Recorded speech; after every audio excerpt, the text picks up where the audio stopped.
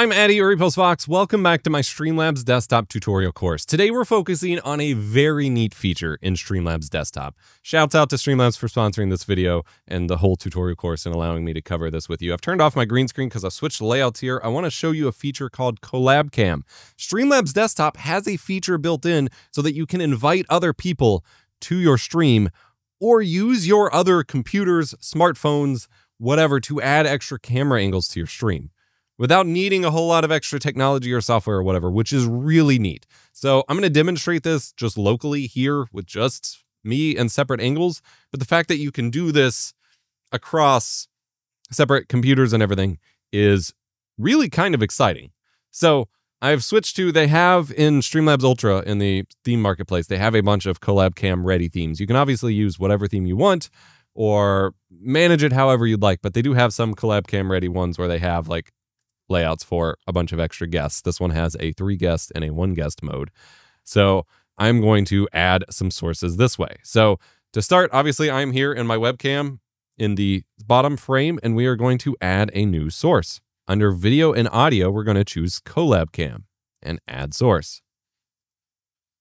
Now, this is going to give you some information. All you need to do is copy this join link and send it to someone. And then they can join. It's that easy, just in their browser. Now, you actually get to choose which source for audio and video gets sent back to them so that they can see you while you're seeing them, which is a big problem when doing collab streams. Like if you try to join a Discord call or a Zoom call or something, your webcam's already occupied in your streaming program, so you can't add it to both. Whereas this gives you the option to then mirror it out to your call so that they can see you. You can also share a secondary video source from your scene so that, like right now, I don't have a whole lot of anything, but like recent follower alert. You can share a secondary video source to them too so that they can see stuff going on in your stream. And if you are co-streaming with someone, you can basically just share extra sources back and forth to each other's streams, which is really powerful. By default, Streamlabs Desktop lets you have 1 guest in CollabCam at a time. However, with Streamlabs Ultra, you can go up to 11 guests, which would be really hard to juggle, but would be really amusing to see for like really big podcasts or reaction streams or something. So I'm going to go ahead and copy this link. Obviously, you can generate a new one every time you invite someone or if you show it on video like I have here, and then you send it to someone.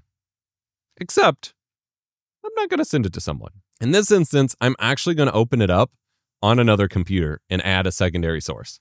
So over here on my other computer, it just opens up in the browser. I'm doing this on Mac. It works on whatever. And I can just go ahead and, oh my. And of course, we get the infinite loop going. But you can see here, I can see my webcam from the primary computer. And I got this camera going. If I want to do like a music stream or second camera angle, I can then share that back. And it pulls up your stream chat for that person to see. So that way, if you have a guest come on your stream, they don't even have to load your stream separately. They can just see the chat right there. And going beyond that, you can also screen share from this computer. You have the camera view. You can change their volume for their audio being added to your stream, which is wonderful. And then you get to position it. You get to control where it goes. And I'm going to put it behind the overlay. And then you get to control when they're shown on stream. So like if you're introducing someone, you don't have to show them yet. And then when they're ready to go on, then you show it. And then you hear it. And then you hide it. That's pretty cool. And it automatically, which is causing audio issues, but it automatically loops their audio back to you so that you can hear them while it's also being sent to your stream. It takes care of all of that for you. Now I'm going to turn down their volume and I'm going to show them on stream. I am not seeing the screen capture, but that may be because I did not restart Firefox like it wanted. But I do want to showcase that. So there we go. Now we have an additional source added, now that I've restarted my browser, that I can then manage in my CollabCam. So if I pull up that source, I now have the webcam, but I also have their screen. And so I will need to add a new CollabCam source for that. So if I add that, CollabCam, add source, add new source instead, screen share. Now I can add this one, show it on stream. And now I have that available as well, which is really cool. So then if we come over here to our 3-guest one, for example, we can add our CollabCam sources, add, and then I can resize these to fit in my layout. This is a really powerful tool that other streaming programs that cost money end up like charging you for, and is honestly a nightmare to figure out, like regardless of what program you're using. And Streamlabs honestly makes it really seamless. And as I said, you can actually share different elements of your stream back and forth this way. Because when I joined the invite, it actually showed, hey, do you want to join in your browser or with Streamlabs itself? Which is really, like, there's a ton of power here. This is a really neat feature that can allow you to make podcasts, co-streams. You can just pop into someone's stream real quick and say hi or do an interview.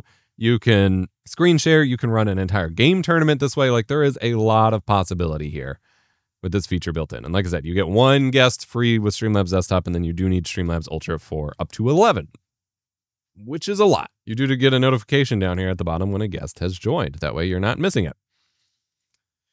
Pretty cool stuff. Obviously, once you've invited people, you need to generate new links and hide that so that you can't just have randoms joining, because that could cause some terms of service conflicts for you on your stream, but you know, that's all right. Super secret hacky bonus tip. You can actually get a free second camera angle with your phone using CollabCam. If you send the invite link to yourself, say in a private Discord channel or something like that, open it on your phone in your phone's browser, then you can use CollabCam on your phone. You're able to choose between the front and rear camera. Your iPhone microphone or no audio can be selected in the CollabCam source if you like.